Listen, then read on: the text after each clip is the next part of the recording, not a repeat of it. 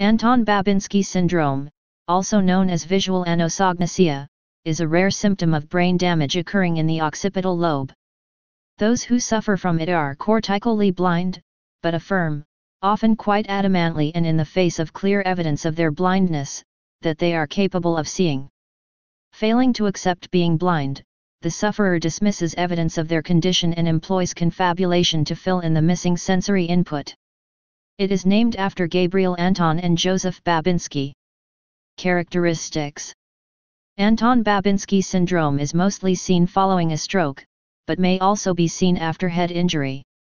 Neurologist MacDonald Critchley describes it thus: the sudden development of bilateral occipital dysfunction is likely to produce transient physical and psychical effects in which mental confusion may be prominent. It may be some days before the relatives, or the nursing staff, stumble onto the fact that the patient has actually become sightless.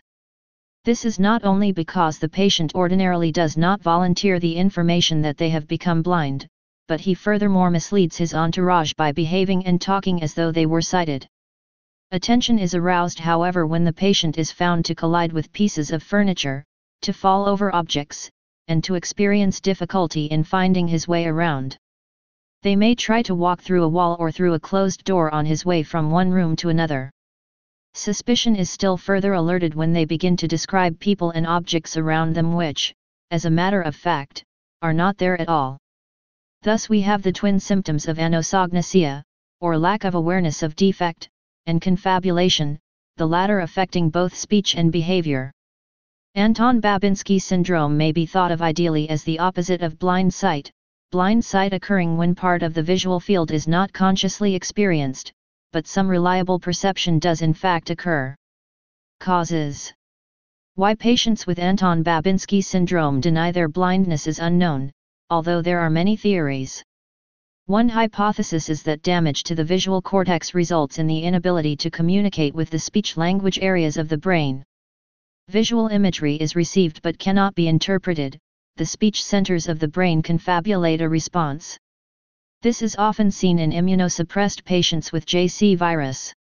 Specifically, patients being treated with natalizumab, a monoclonal antibody currently used as a staple in treatment for multiple sclerosis, are quickly becoming classical examples of Anton Babinski syndrome. Patients have also reported visual anosognosia after suffering from ischemic vascular cerebral disease. A 96-year-old man, who was admitted to an emergency room complaining of a severe headache and sudden loss of vision, was discovered to have suffered from a posterior cerebral artery thrombosis and consequently lost his vision. He adamantly claimed he was able to see despite an ophthalmologic exam proving otherwise. An MRI of his brain proved that his right occipital lobe was ischemic. Similarly, a 56-year-old woman was admitted to the emergency room in a confused state and with severely handicapped psychomotor skills. Ocular movements and pupil reflexes were still intact, but the patient could not name objects and was not aware of light changes in the room, and seemed unaware of her visual deficit. Case study: most cases of Anton Babinski syndrome are reported from adults. The European Journal of Neurology published an article in 2007 that examines a case study of a 6-year-old child with Anton Babinski syndrome and early stages of adrenoleukodystrophy. The child reportedly had abnormal eye movements, would often fall, and would reach for things and often miss his target. When his sight was tested at 20/200, he was still unable to read the large letters on the chart. He denied suffering from headaches, diplopia, or eye pain and seemed unconcerned and unaware of his poor eyesight. Upon examination, his pupils were equal in shape, round, and reactive to light. His mother commented that he developed unusual eye movements and that they had a roving quality. In popular culture, Anton Babinski syndrome was featured in a 2-part episode of the television series House MD, titled Euphoria, although it was ascribed to primary amoebic meningoencephalitis, a disease that usually does not cause the syndrome in real life.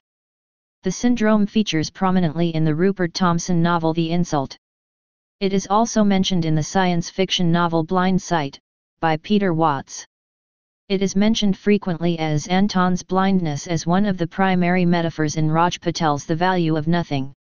In Lars von Trier's film Dogvalley, the character Jack McKay acts as if he can see but gives many signs he can't.